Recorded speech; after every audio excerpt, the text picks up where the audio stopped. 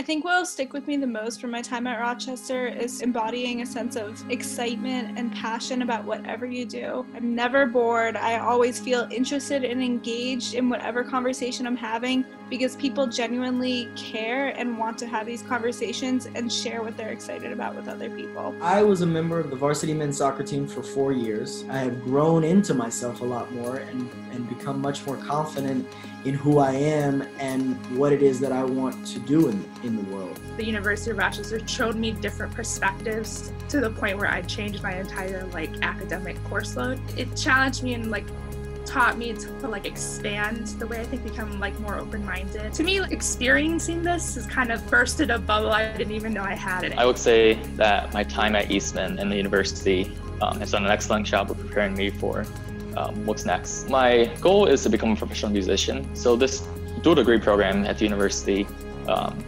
was a really unique opportunity for me to explore this interest of mine in computer science, where I can combine music, percussion with technology. Rochester is definitely one of the few places where I was able to develop my own major, and the fact that Rochester is known for its open curriculum.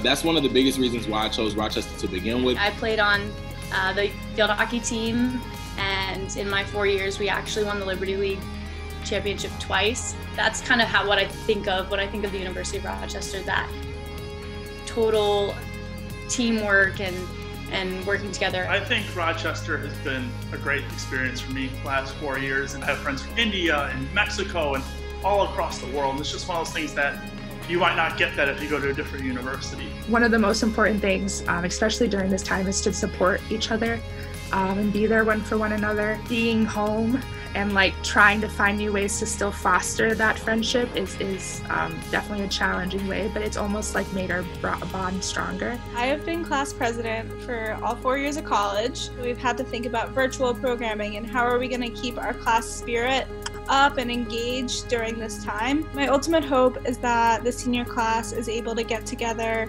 in person at some point in the future to celebrate our accomplishments. I've been really missing that friendship, person-to-person interaction, and then obviously missing out on all those experiences you look forward to being a senior. At my time at Eastman, I've only ever encountered support and just positive energy from everybody. As a musician, especially, being able to play with someone else, with a group of people, is something that I'll never take for granted, for sure. I wouldn't think the way that I think, and I wouldn't, be able to take on the opportunities that I take on had it not been for that Rochester experience and that general equipment that the university gave me to feel like I can do anything after I graduate.